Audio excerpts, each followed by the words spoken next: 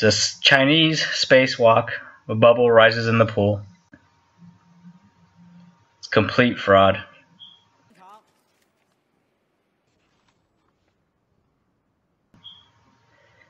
Here the helmet gets hit on the International Space Station and a bubble rises into the pool. Yes, and proceed this way. Tossing some bullshit, and a bubble appears at 3:39 in this video. And it takes an odd trajectory because it's in a water pool. Houston, we have a problem. Space is broken. Sorry, U.S. government. I have to show them the bubble. There's the bubble in the pool that we just saw. Yep, doesn't even go in a straight line.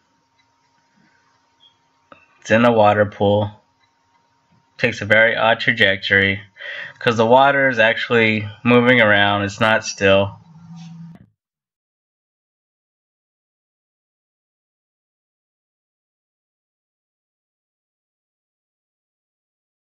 And here on the International Space Station, they once even got caught with a scuba tank in space. Which is the faking of spacewalks in a swimming pool.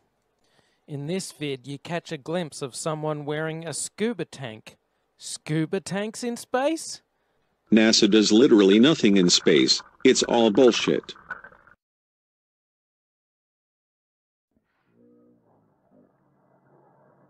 The video is sped up, so it looks more natural. But yeah, they're underwater, and the video is sped up, and they do this on the Hubble Space Telescope as well. So that's how you know the Hubble Space Telescope never existed in orbit. This is all bullshit.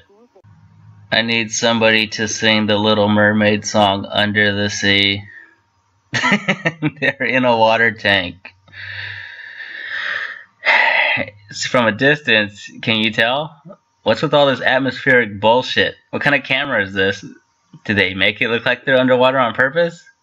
They have two water tanks. They have the water tank that they train in, and then they have this water tank for the fraud. They never work in space. The International Space Station is complete bullshit. What's even more ridiculous about them filming spacewalks in a water pool, and spacewalks are impossible, is that the women for the hoax perm their hair. Here she's in front of a blue screen, and the background is not moving. The cable is completely still. And in real life, there would be airflow in the space station. The space station would be making adjustments that would not stay fixated. It's just a screenshot. And they just put it in the background. It's blue screen. And her hair is permed for this ridiculous hoax. This is a video that I made about the absurdity with their hairdos. They perm their hair. It's ridiculous. Their hair stays fixated. The public doesn't notice that their hair is permed.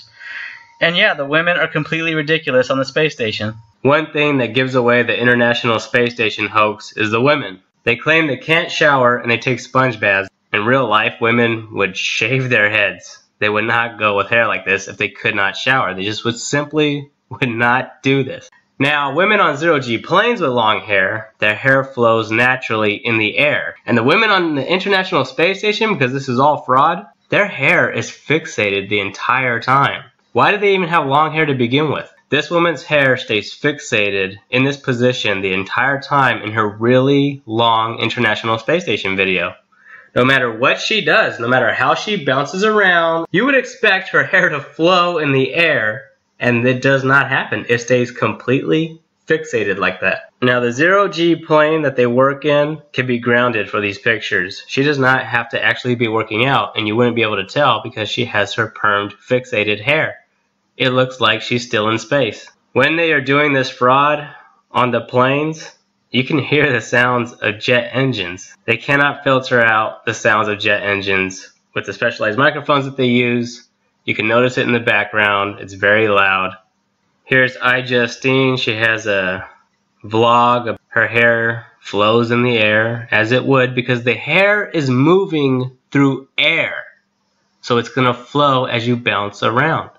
And on the International Space Station, this does not happen with the women. They do flips.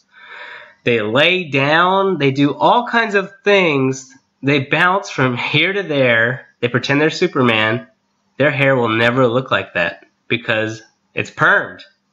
This woman's hair stays fixated. I'm going to put a filter on this thing. She's going to sound like a chipmunk. It's going to be sped up. You're going to hear the sound of jet engines. You're going to see transitional periods where the plane has to gain its altitude again and drop all over again. So they do a transition like that one. And you think, oh, it's just editing. They're just shortening the video. No, this is for the fraud. Now she's in the zero-G environment again. So they can continue. But you know, you can sleep in any orientation. I have it sleeping, feeling like I'm standing up right now, but like you saw, I'm on the floor. But it doesn't matter. So you've got a couple little toys. I've got some books. I've got some clothes. And other things. And just for reference, that's one sleep station. This one's another. All right, come on back. There's more to show you. Vegetables, cereals, bread, snacks. And that's a good place. That's where you find all the candy. Side dishes, and then some little power bars just in case. So we have all this type of food. Some of it is dehydrated. Going on barbecue and beef brisket. Pretty yummy. Not only is this food made in the U.S., but we also have food here from Japan. With fluff and udders, and so I got sent up some fluff so I could make my fluff and udder with peanut butter. So we have a lot of food up here. No problems. So just keep reminded of our roots.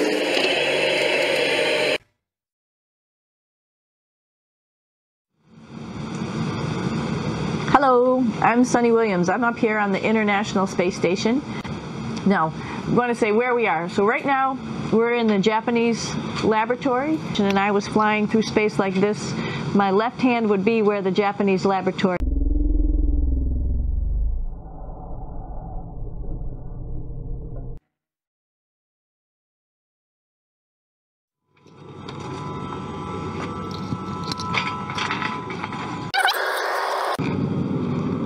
So I'm inside.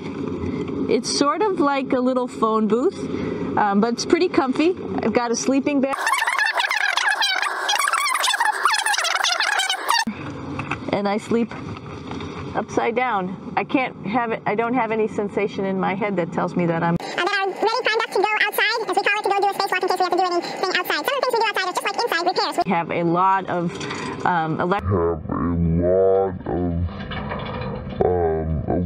a lot of electrical boxes and machinery and solar arrays, and here we are at the throne. This is awesome.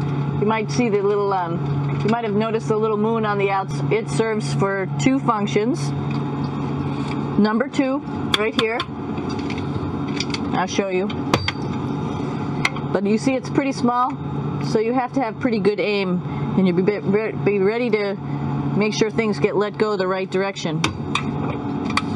And it smells a little bit, so I'm closing it up. And that's of course for number 2. And this guy right here is for number 1. So they're sort of two slightly separate functions, but you can do a little, essentially both, by hanging on right here and doing number 1 and number 2. I might add it's color coded so you really don't get it mixed up, which is nice. This is yellows for number 1.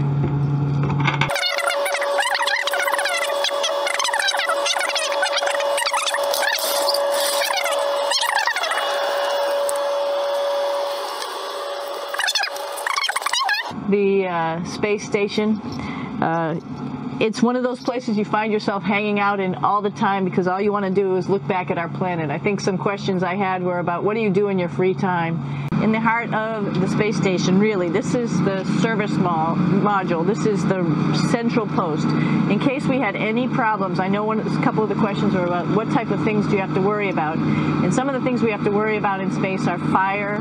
If we had a fire, if we had a depressurization, like we were hit by a micrometeorite and it made a hole. So we gather here as a group of 3 or 6 and then figure out how we're going to either fight the fire, patch the hole, or solve the toxic spill. And what's cool about this module, of course, it's the central post.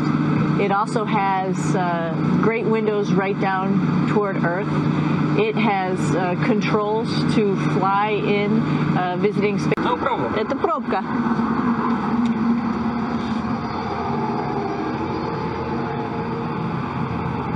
For our ride home, it's a little bit squishy, but everybody asks, how do you sit in the Soyuz? And you sort of sit in your seat like this. Everybody has a handmade seat for them, sorts of survival gear with us, keeping us safe in here. So they've pretty much thought of everything. And we'll be home on the planet within the next 12 hours. Pretty shocking. Here's another scene with Catherine Katie Coleman. Seems to be done in the suspended mode. Have a look at her hair. There's something odd about her hair. I know this is zero gravity and hair is supposed to stick out and go all over the place, but her hair doesn't really flop around naturally. It's always sticking out kind of rigidly. Maybe they permed it in that position, or perhaps they're hanging her upside down. As she shakes her head from side to side slightly, you can see the hair always springs back to a particular position with respect to her head. It should flop all over the place. Professor Lawrence